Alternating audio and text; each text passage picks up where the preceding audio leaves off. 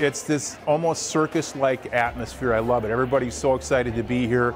The students are engaged and they're engaging, and we just really are having a fun time working with the kids. We're here today at Big Lake High School. Phenomenal event. We're really excited to be here to connect with the students and educate them on the potential career paths that they could take when they're done with school.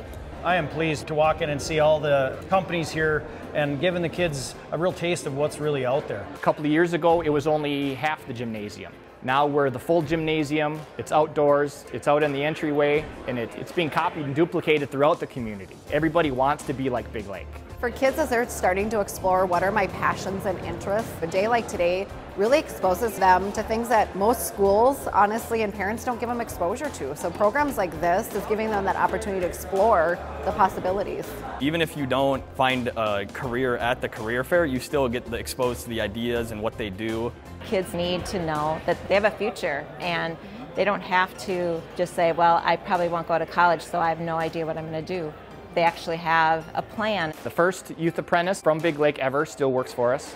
We have multiple graduates from the youth apprenticeship program that are on the verge of graduating their apprenticeship program through us, and we're looking to hire a couple more. It's not just four-year degrees. We have operators that come right out of high school and come work for us. We want to get those kids that are passionate about what they're doing to think about their opportunities here and what they can bring back to their community and what their community can bring back to them. You can absolutely have opportunities today to grow and network, see what you want to do. Maybe if you start out as a nursing assistant with patient care, you'll learn that you want to be an LPN or an RN or a nurse manager. Maybe you want to be in the lab. Every business, their labor force is their biggest asset. They're all looking for the same thing, people to come and join their teams. And I think it's really powerful bringing them all into one room, having the ability to network with each other, but at the same time talk with our students and help them lay a baseline for their future. Some of the benefits of being here today would certainly be just interacting with other businesses in the area. I think we really should be focused more on how we complement each other in the area. What can we do to have a great, strong impact in the community? Our industry is in dire need of workers, and we know that in the next decade there's going to be a shortage of probably 400,000 workers just in this industry alone.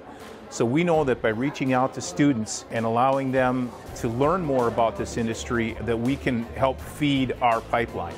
If we can start talking to the students in middle school and offering these ideas, they'll be able to plan their high school career around the opportunities that we have here now. They can load their schooling to the front end to get some of their classes out of the way, and then have the freedom as a senior and a junior to be able to take half the day and go learn at a career.